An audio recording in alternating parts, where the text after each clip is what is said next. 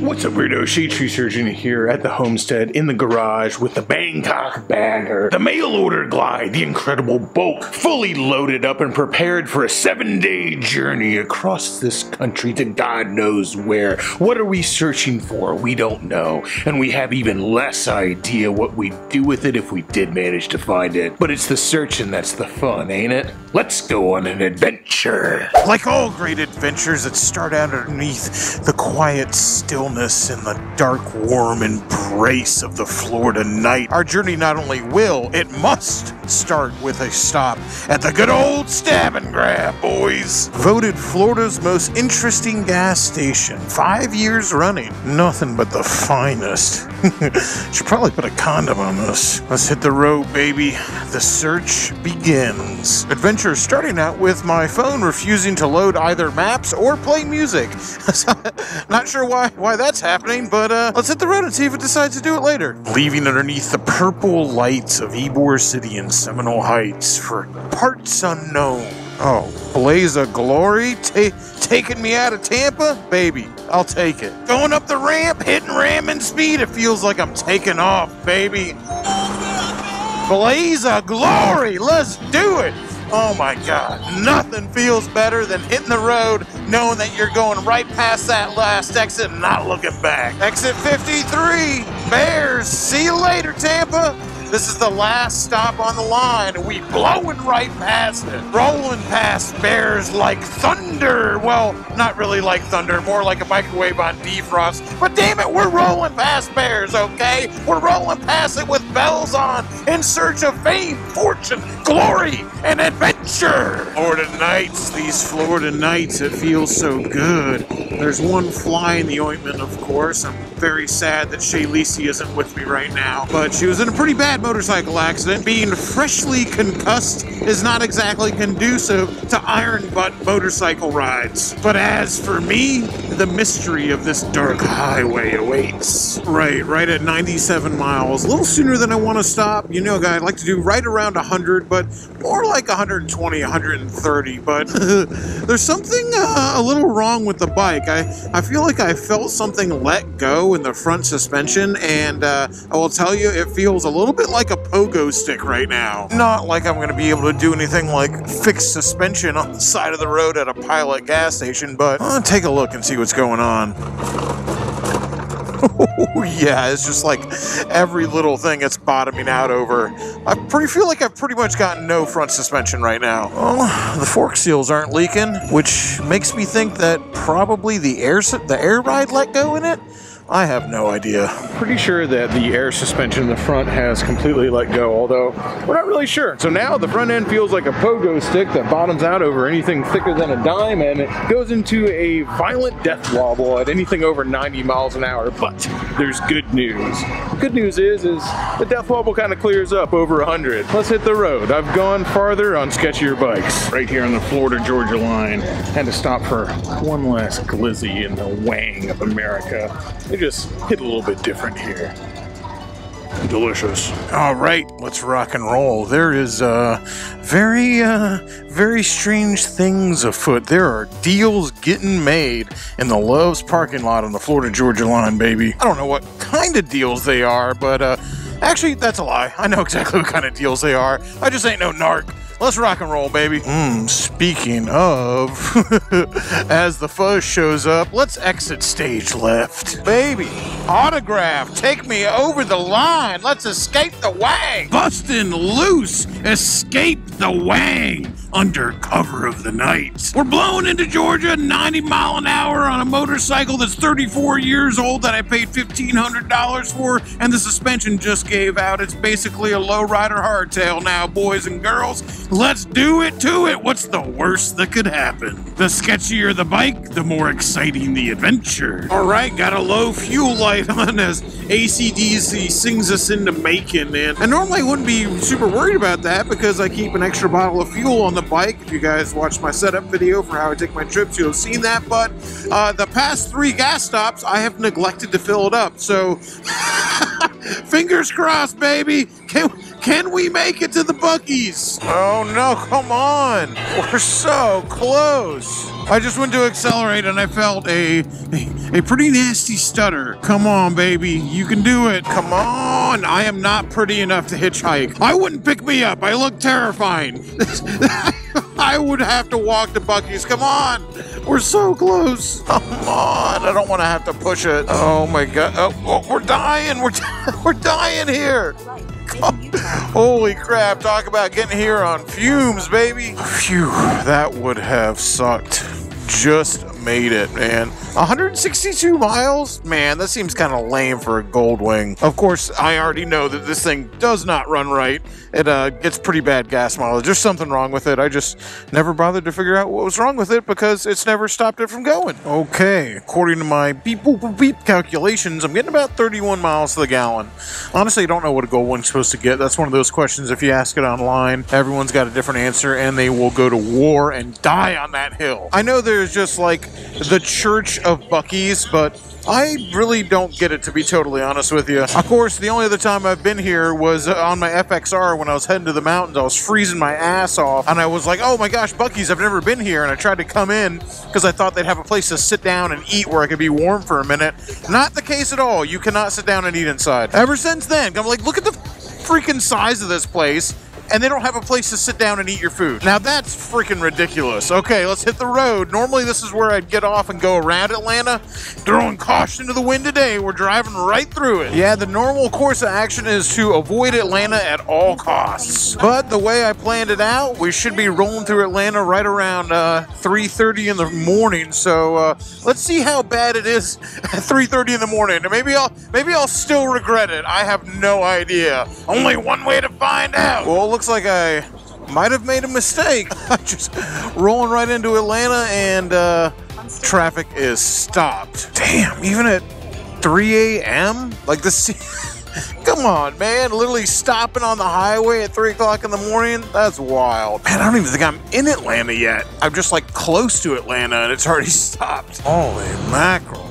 Atlanta. Not even once. What do the lines on the road even mean? There's like 6 lines for 6 lanes, but there's only room for 3 lanes. What's going on here? Oh, no wonder you can't drive through it at night either. During the day, it's so congested because it's not big enough, and at night, it's congested because they're trying to make it bigger. Okay, now I'm actually in Atlanta. The traffic's a lot better. I guess it is pretty normal at 3 o'clock in the morning. Besides that road work, I still feel good about going through Atlanta. It probably only took about 15 minutes to get through the road work, and so far so good in Atlanta traffic. There's more cars than you would expect at 3 o'clock in the morning, but still easy to get through. As my bike like stutters going up this hill.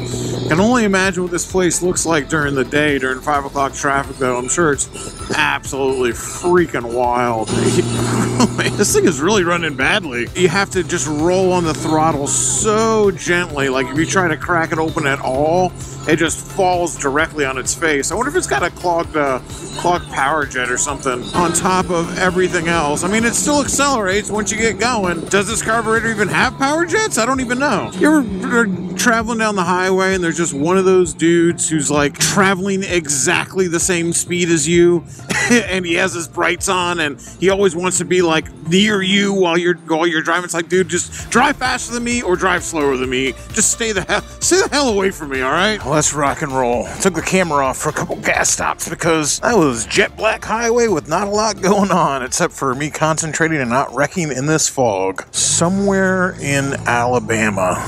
If you couldn't tell from the rash of lifted Dodge Rams, yeah, somewhere in Alabama. All the Dodge trucks in Alabama are lifted with mud on the side. All the lifted trucks in Tampa are lifted with rims on them and stereo systems, okay? The sun's finally starting to come up. It feels like it took for freaking ever because of the time change. And man, I hope it burns off this fog quick. Out here in the sticks, there ain't a whole lot of street light. Yeah, I can see a lot better now, but before, back a little while ago, man, there was just like no street lights, nothing going on. Couldn't see which way the road was going. Thick as soup, but out of it now, baby. It's an adventure. I mean, don't get me wrong. I'm glad I got through this early because I wanted to ride through the night and just get the first part of the journey over with, but as we roll right into some really deep fog. Wow. I am a little bummed out that I'm riding through Alabama, not only in the fog, but also in the the dark. I've ridden through Alabama before, and let me tell you, Alabama is one of the most beautiful states I've ever been in. I think of all the states I've been in, I haven't been to all of them, I would say only second to West Virginia, of the ones that I've been to anyway. The advice I have for rain is the same advice I have for fog. Just go as fast as possible, because the more time you spend in the fog, the more danger you're in, because it's a dangerous place to be, just like the rain. So the faster you go, the less time you're in it, therefore, beep, boop, boop, boop, beep, less danger, right? All right, let's hit it. It just makes the whole place look gorgeous, doesn't it? But, you know, beauty and danger are intimate bedfellows. There's rarely a beautiful thing that's not made more beautiful by it being dangerous as well. Once again, just ask all my ex-girlfriends. I don't know if this is gonna show up on the GoPro or not, boys. I am glad I freaking caught the first light while I was still in Alabama with this fog rolling through the hills.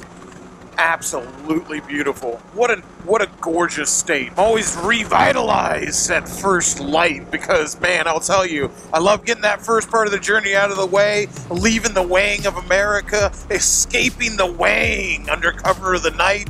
But then once the sun comes up and reveals a landscape so different from the one I left. And I didn't get to see it until now, so it's almost just like this shock to the system, these rolling hills, these trees, this fog. It makes me love it that much more. Yes, this terrain is looking very, very familiar because I spent many hours on the side of the road somewhere just like this in Alabama trying to change the rear tube on the tire of my XS650 chopper. Well, look at it. Worst places to spend a few hours on the side of the road, I'll tell you. Almost noticing I'm about to lose my tent. That would suck. Or find somewhere to pull over and re-secure that thing, because I'm not used to traveling with a whole bunch of camping equipment on this bike, so we're learning as we go. Hopefully the lesson doesn't involve having to buy another tent at Walmart before I find an exit. Well, that's all she wrote for Alabama. Mississippi, here we come, baby! Looks a lot like Alabama at first blush. This is the first time I've been in this part of Mississippi. Usually when I roll through Mississippi, I'm way down south, and it looks a lot like Louisiana, and then up here it looks a lot like Alabama. Guess that makes sense. All right, we got the Mississippi Welcome Center. I can re-secure my tent. Hang on for just another minute, all right? Holy crap, what a gorgeous welcome center. This is absolutely beautiful. Holy moly, look at this place. Florida, you gotta step your game up with your rest stops. All we got at our rest stops is square buildings and dudes playing grinder meetup in the palmettos. The way I even have it secured, it's just these really crappy nets that I got. So what you get for buying cheap crap on Amazon. Well, like my grandpa always said, if you can't tie a knot, tie a lot. I got another one to put on there. Okay, well, it seems pretty ridiculous that I need 2 pieces of cargo netting to secure one tent, but here we are. They've got freaking a whole garden out here, flowers. I mean, this place looks freaking amazing. There's a whole museum in here. Their rest stop has a museum in it. Mississippi out here really doing the most, all right? What's up?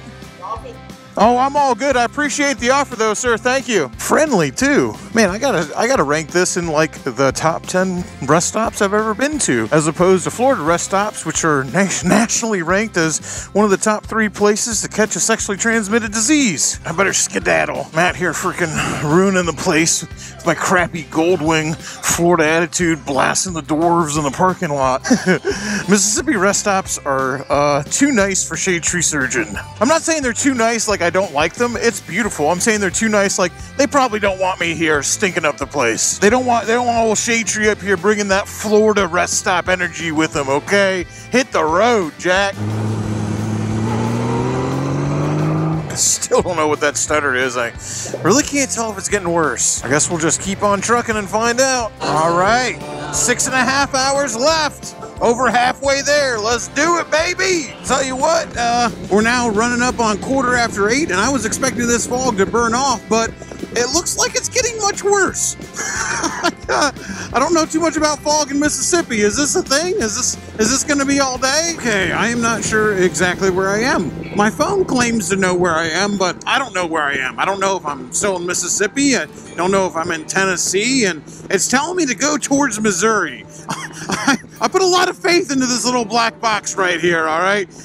Maybe too much faith. Okay, now apparently we're going to misery. Whatever you say, iPhone. What I do know is that these highways are not being kind to my no suspension having Goldwing right now. This is rough. The poor Bangkok bagger is just getting beat down like a $2 hooker right now.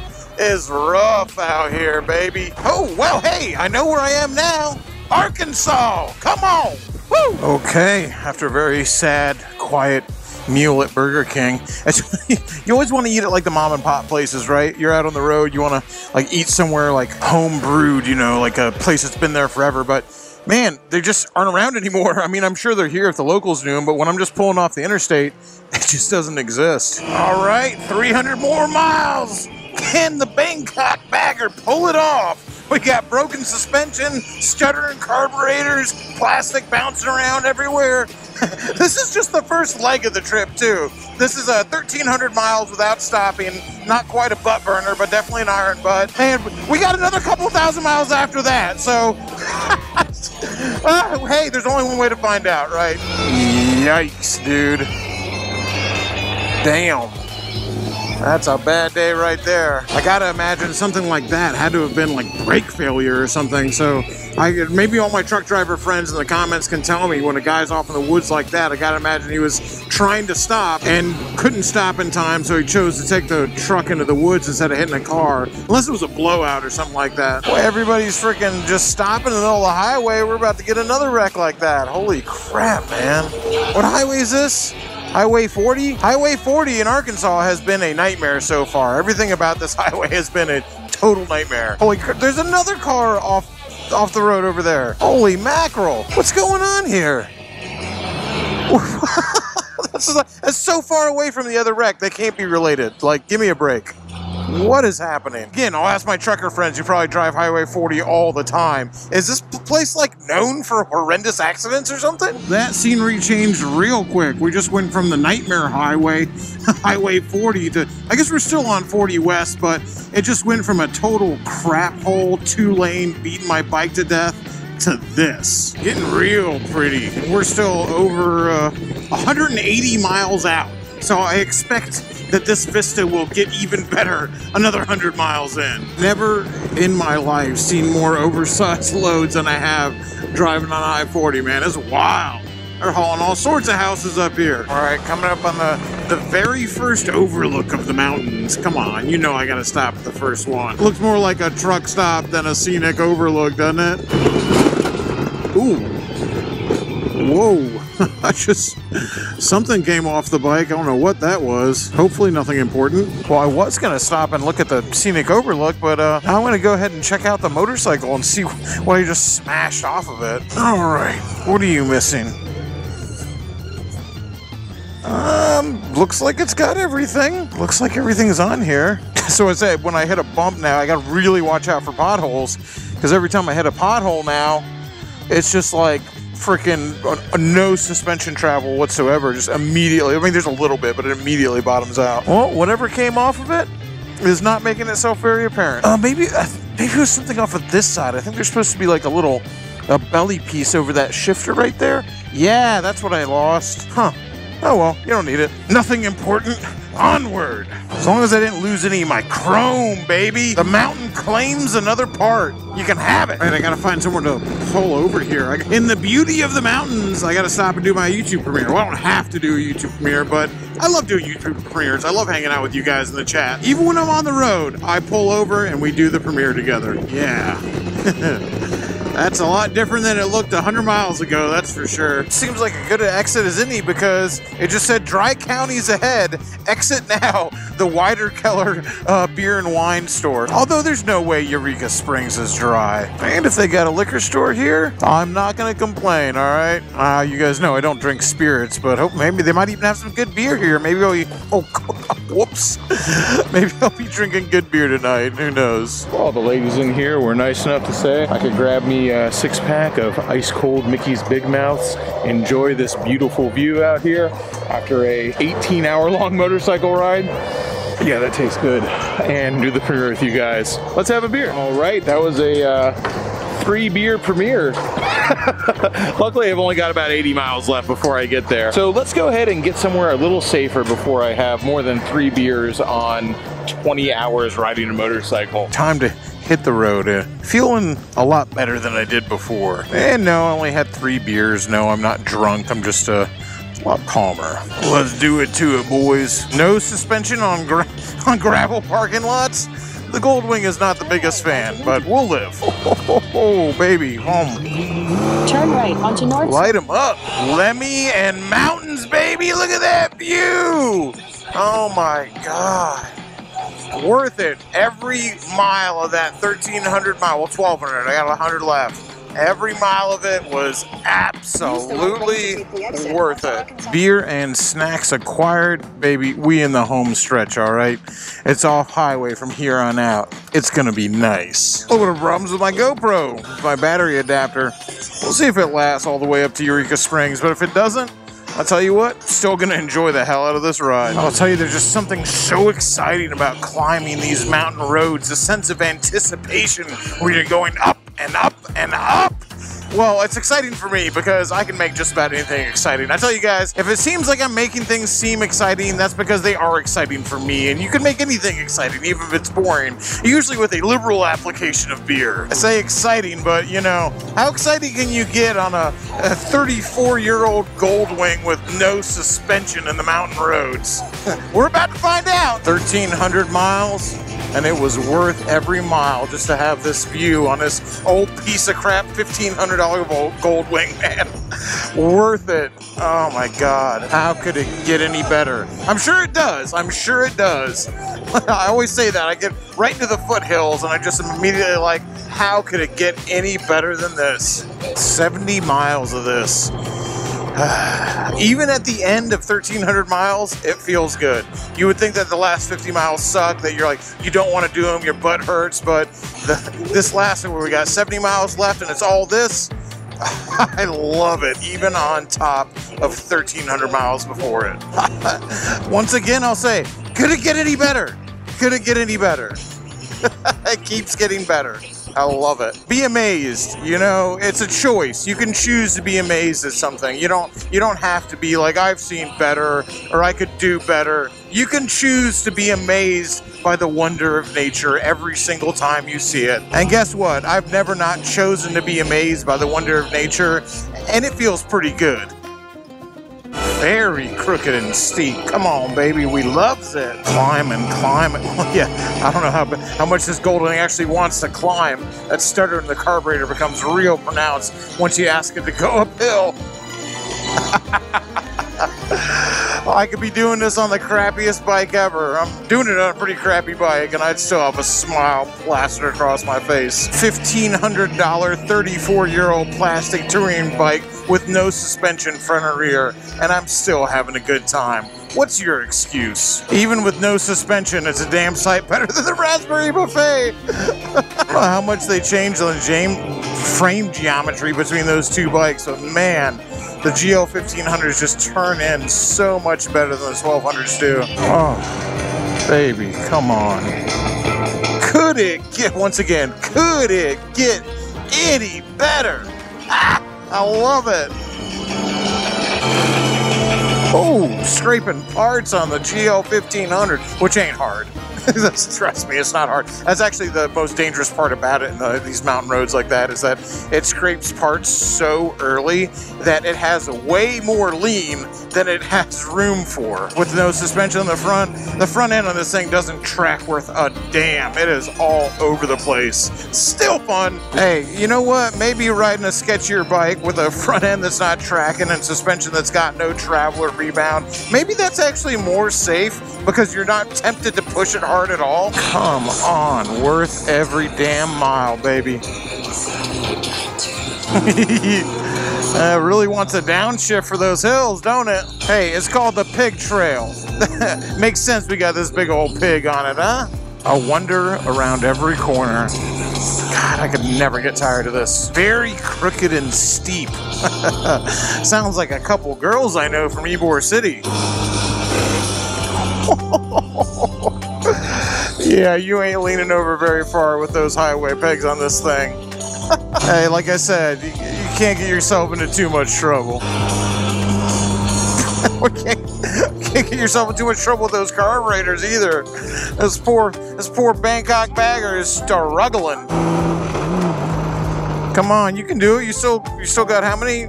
Still got 61 miles of this. You can do it. My ears keep popping. I love it. Can you? We're full throttle, baby. Come on. Pike's Peak contender. This motorcycle is not. Come on, baby. You can do it. I feel like it'll do a lot better going downhill. Okay.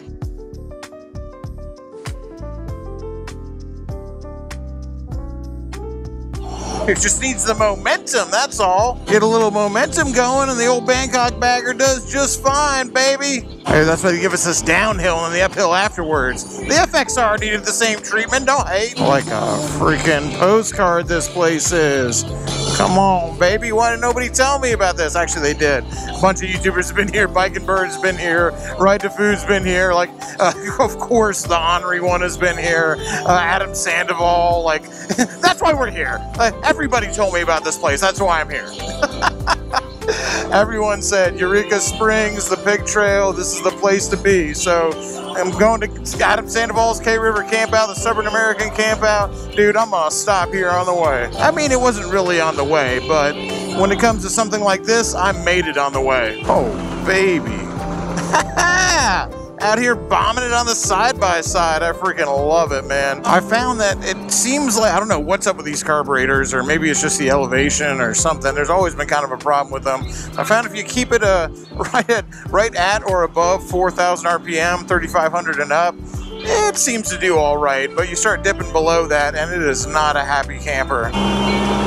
Stresses me out to keep the engine singing that high, but I literally had it at almost 4,000 RPMs for almost 24 hours just previous to this, so obviously it can do it. Oh my God. Oh, we don't deserve such wonder. I have to pull over. I must appreciate this. Please don't fall over, bike. Wouldn't that be something? It's just like, let me make sure that doesn't happen, actually. It's like, make it all the way up here on this piece of crap bike, everything breaking on it, then drop it right here and like break off the freaking clutch lever or something. That would be hilarious. Oh, I mean, hilarious is a word. Wow. Wow. Wow. Wow. Wow. Very nature. Much majestic. All right, let's go drink beer. So at this point, I have done quite a few iron butts.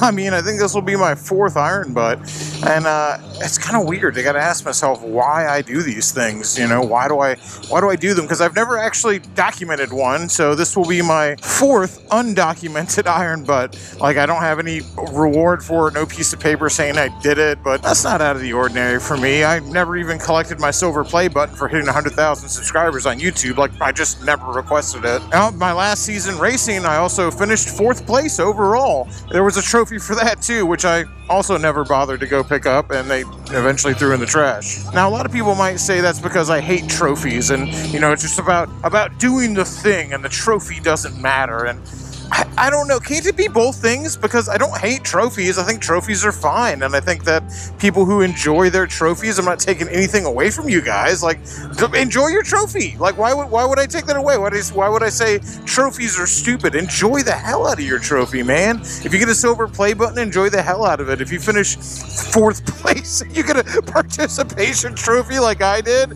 well, enjoy it, you know? I don't have anything against them. I just wouldn't walk across the street to pick one up, if that makes sense. If it takes anything more from me other than somebody putting it in my hand, any more effort than that, I'm not going to do it because I just don't care. It's not that I don't think trophies are fine. Of course trophies are fine. It's just that I personally don't give a damn. You know why I do the iron butts? It's not so I can get a little piece of paper that says I rode 1,000 miles in under 24 hours. If you want to do that, that's fine. Like, I'm not stopping you. Do your thing. The whole reason I started doing this is because it made the United States a smaller place for me. I did it out of necessity. I wanted to know if I could do it and if I could do it regularly because it opens up so many places to me because I work for a living. So I got to be back to work, but I want to go to a lot of places, and now I'm here.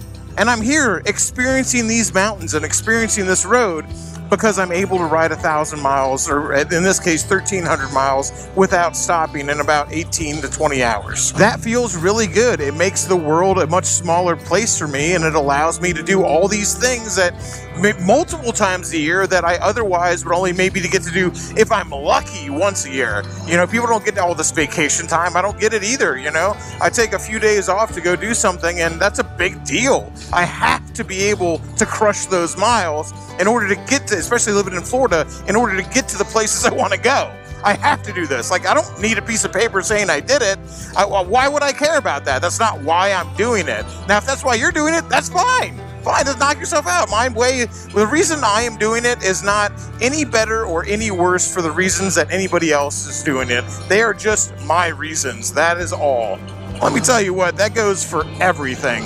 Nothing I do is better or worse than anybody else does. It's just the stuff that I do, man. Just like I always say, you can have all this fun out here on a $1,500 motorcycle, on this old piece of crap Gold Wing half falling apart. You can have just as much fun on a $40,000 GS as you do on this thing. Well, the same also holds true in opposite. It's not like you have more fun on the Gold Wing than you would on a very expensive sport touring bike out here. Like, if you have the money to afford an expensive sport touring bike, like, get one. They're awesome. And they're going to make this whole experience really, really cool. I'm just saying, you don't have to have that. That doesn't make it not nice. I don't know. I don't like getting to that whole, like, dick measuring competition of who does it for the right reasons and who's the realist and who's all this bullcrap. Like, don't give me that crap, man. I'm just trying to have a good time. So don't put words in my mouth, okay? We're just out here having fun on two wheels, and I don't care what those two wheels cost, $100 grand or $100. We're having the same fun. That doesn't make the $100,000 less fun than $100, okay? Just different strokes for different folks, man. The only thing I've ever wanted to show with these cheap bikes is that anybody can do it. I mean, not anybody. You still have to have like $1,500, $2 grand. So that's not anybody. But all I ever wanted to show was like, hey, you don't have to be rich to do this. You don't have to have a ton of money. You don't even have, if you can do the 1,000 miles without stopping, you don't even have to have a ton of time off. You can just ride out here on a weekend, come experience this, and go back home. All I'm trying to do with this is eliminate excuses, and not just eliminate excuses for other people. This isn't just for the greater good of motorcycles and YouTube and all that, although I do want to see more people riding because I'm very passionate about motorcycles. I'm mainly doing this for me. I'm making sure that I can eliminate my own excuses because I was that guy. I am the guy saying like, oh, I can't because I don't have enough time, or I can't because I don't have enough money, or I can't. Bullcrap, I can. This is proof. Here I am. I can. Here I am right now, freaking 1,300 miles away from home on a motorcycle that barely runs. I don't know if this motorcycle is going to make it back. I've got no idea. Yet here I am with a smile just cracking my face in half. Whoop, yes, I can do it. No excuses, baby. Here we are. I wander around every corner. Here we are, baby. Feels good. This is exactly what happened to me. All those other people came out here and did videos on the Pig Trail and on Eureka Springs, and I was just like, how can I sit here knowing this place exists and not come here? Next time on Dragon Ball Z. What's up, weirdos? What's up, weirdos? Shadetree Surgeon here. Get ready for another vlog with her 2 wheels. We're gonna go to every single bar, drink all the beers, curse like sailors, and have a great time. All right, let's go to a bar. We just got done spending the night in the Santa Fe room, also known as Shadetree Surgeon's Fuck Shack. Who will emerge victorious? Can I make Jess crash her brand new bike? Pretty good for views. News to her, guess what? Nobody can tell me shit. I can't believe they don't let you get drunk out here. It looks like a kind of place I would go to smoke weed when I was in middle school. Scratchy Dick's Itchy Venereal Disease Tavern. Crab legs half off on Wednesdays. Pink Dick Dolphin Half Mask Cox Hard Cafe. Kid friendly.